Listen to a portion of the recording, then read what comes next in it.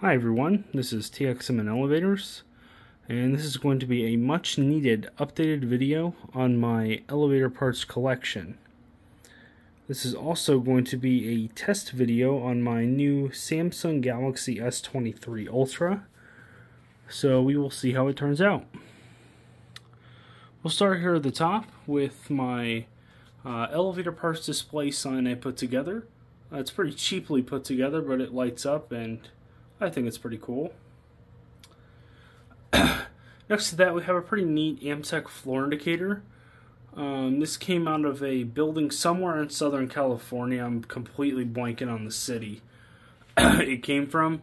It's not in the greatest shape. You can tell the G button was replaced. If you look closely, it's in better condition than the other ones, but it also pushes in. It's got a micro switch in it. None of the rest of them push in. Moving down to the first shelf, we'll start here with this Atom Survivor Plus call station. This thing is in pretty rough shape. I bought this one as well as two others, which you'll see in a minute, for pretty cheap with the intention of restoring them. That never happened. Maybe someday it will. But it is pretty interesting because it doesn't have the little lamp socket hole like most of these do, and it also has a floor indicator on the top here. Next to that, we have another Adams call station. This one lights up.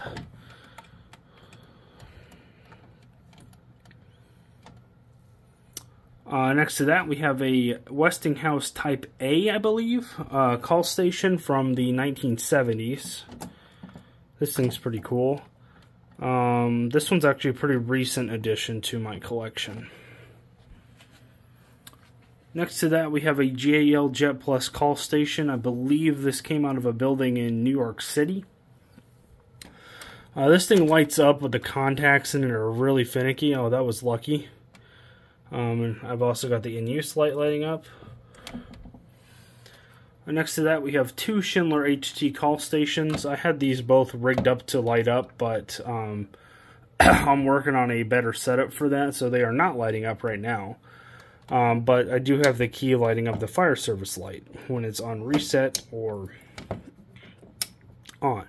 It's hard to do that with one hand because this thing likes to fall over, as you can see. This is a Kone KSS 570, I believe, call station. This actually came from Kone Elevator in St. Paul, so huge thanks to them for sending this out.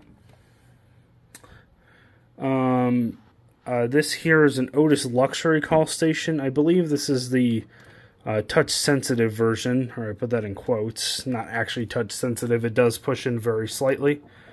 But this thing is pretty neat. I think I can get this to light up, but I got this not too long ago, so I just haven't had the time to do it yet. Moving down the shelf, we'll start here with this EPCO Circle Line call station. This came out of Campbell Mithun Tower in downtown Minneapolis. This came off a Westinghouse elevator. Schindler modernized that. I believe the building is called 222 now. They completely renovated the building. This is a ThyssenKrupp 1515, we'll say, so I stay monetized here. Call station. This thing is pretty neat. It's actually got magnetic contacts. I got this for a pretty good deal on eBay quite a few years ago, so that's pretty neat. Here we have an ERM call station. One of the first buttons I ever got, I'm pretty sure. It's got the in case of fire use stairway. Of course, it's when it was in use on an elevator, it was kind of in a diamond shape, but of course you can't really set it up that way on a shelf, so it's just leaning up off to the side. And then here we have a Dover traditional call station. A lot of people have these. These were everywhere on eBay. The only reason mine doesn't light up is because there's an issue with the contact and the up button. At some point maybe I'll fix that, but it still hasn't happened, so maybe it never will happen. Let's face it. This is a PTO call station. Lights up. Very shiny. I need to clean it though. And then this thing says Armor Kone, which which was unknown to me at the time, but Armor Kone was actually a short-time merger. I just thought when I bought this that it happened to say Armor and Kone on it, but as it turns out, they were indeed a short-term merger when I looked it up. Here is a Montgomery call station. I'm pretty sure this is made by Innovation, but it does say Montgomery on the circuit board. Then next to that, we have Adams WN signature on a fairly interesting plate. Lights up blue. And then we have 3 of these Innovation sale samples.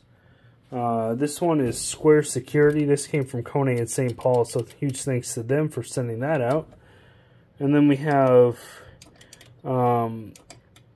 Bruiser and Universal with those 2.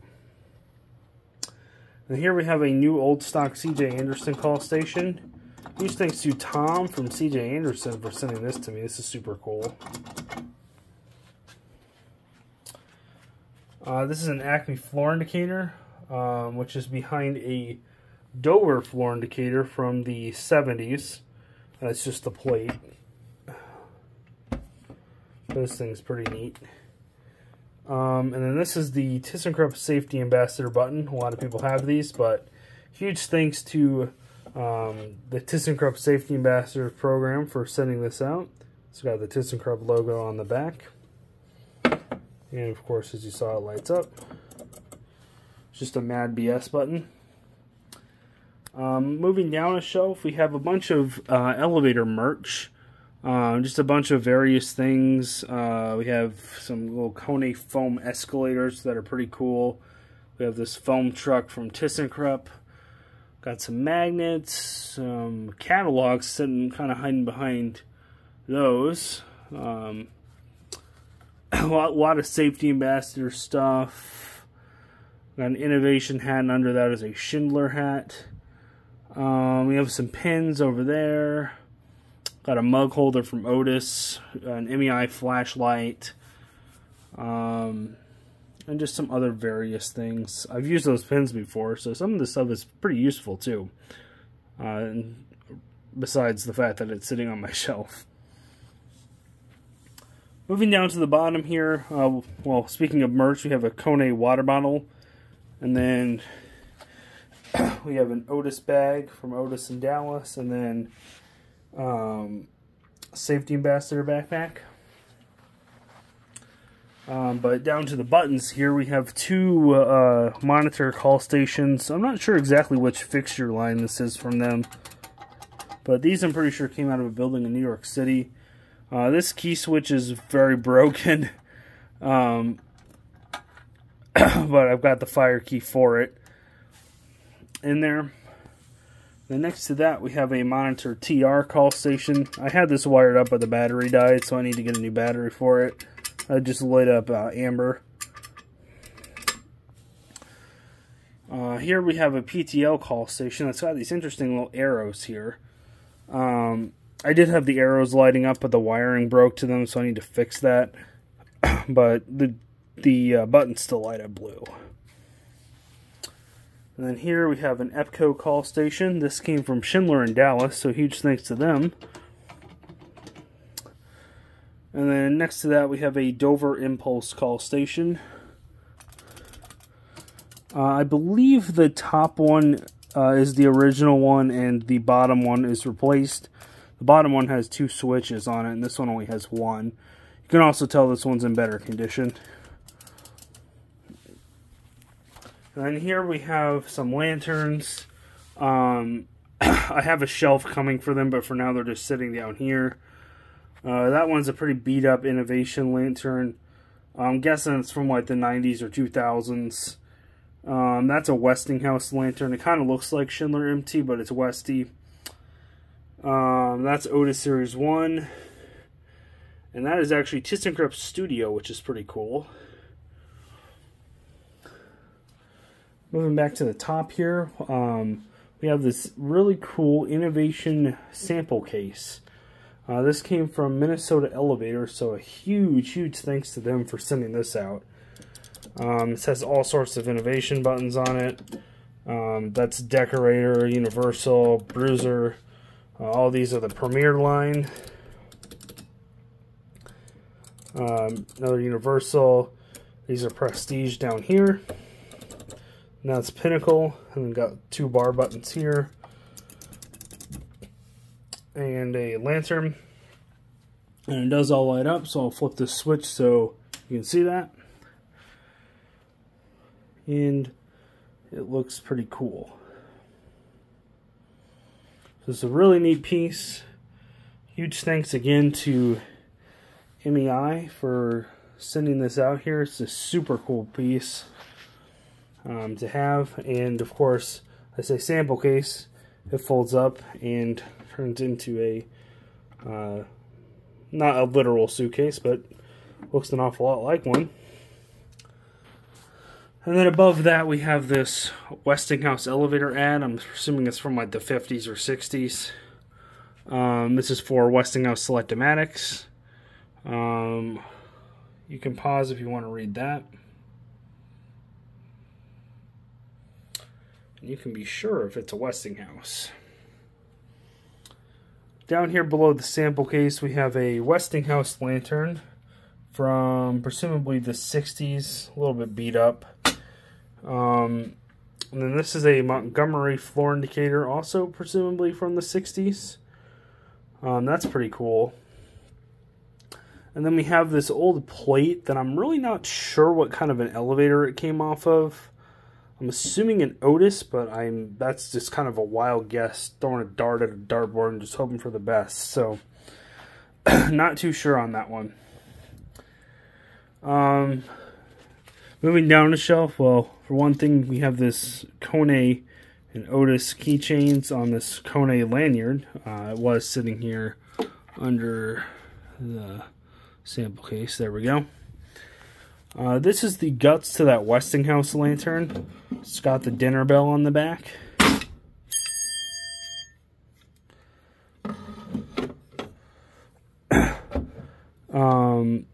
This, I'm not sure what this is. This is an old plate. I think it's got the guts in it too.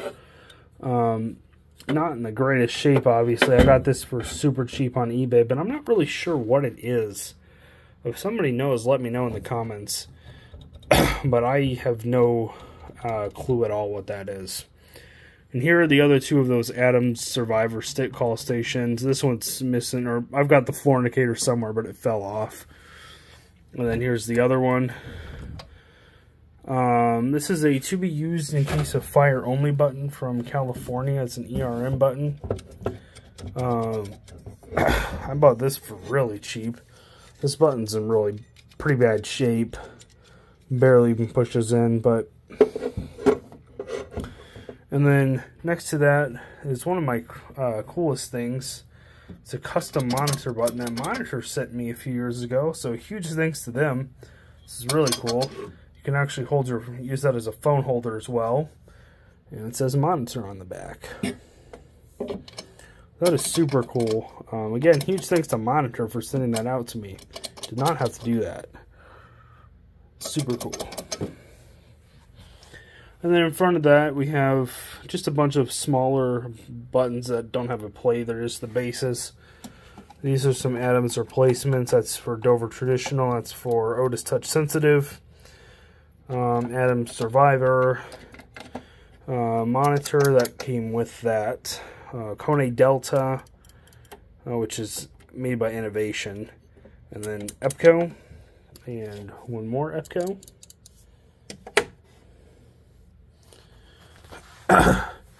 And then down here, the last thing is a Dover Traditional call station. I'm working on getting a key for that.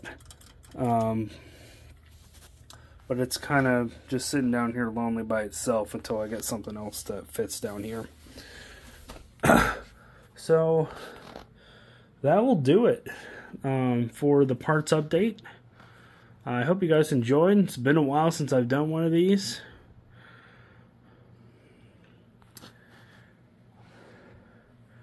And yeah, that's about it. Thank you for watching.